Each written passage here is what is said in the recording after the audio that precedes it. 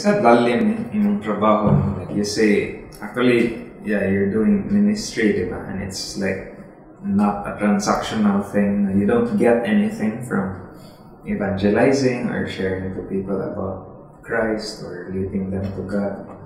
So I think it's a jud na basta-basta na freely receive, freely give. Yeah. Pero, and it comes natural to you, of course, because di man na murag kahinte ka na magkota ka. Maka siya ako ni share ang gospel. Lahat tayo makibaw ko nga akong own strength na pod kay mga performative na ko and dili na love ang it's not anymore love that's making me do it. That's why makapoy ko or mas mairit ko more with people. And so you went through that phase na it was also self-directed na murag. Yeah, because I had murag may laki na ka sa imuhang pag-lead. I still had leftover mindsets from the past of or how I viewed God na dili mao or dili. So napa kay mga lisod mo change of mind kay boxy outlooks. Mao na ang people, ang tao ko no kay predictable. Dili tungod kay manghuhula ka. Pero kung maminaw yun kanila, makadungog ka sa ilang mindset. Nya, ang mindset man na sa tao ang mo drive sa ilang life kung sa ilang giapas. So, could be nga na dysfunctional nga cycle tungod sa imong mindset niya. Lisod mong yun mo usab sa mind. Even though kita na ka nga imong mindset ni lead to something dysfunctional with people. So, ang mas kuyaw kay kung mo justify na gani ka sa imong gibuhat. At least kaysa kung aware ka. That's what I noticed, like when I was aware what I did, like I would look for guys sa Tinder but mo say ra ko nga Tinder. Kay mo say ra ko nga false intimacy ra man akong gipangita. Kay lisod man ang tinuoray.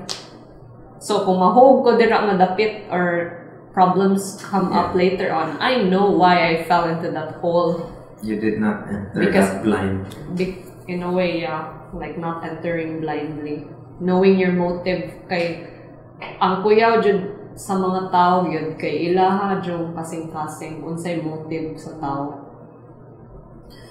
Ang motive nimo ang mo drive sa imong life. That added to my cynicism. Kining tao ba kay di man malikay ang pagka self-directed sa tao or like matata, we think, unsa may para nako, di ba? Mangita ko uyab na may para nako, mangita ko negosyo para nako'y income. Could be a person was sincere to begin with, but then naabay tao sincere. Kaya kana, I go through that kasi I think there are people who are genuinely sincere, but so you can call that they're being naive. But then when people take advantage of their naiveness, that's when the person gets exposed to the truth of humans who are really harmful.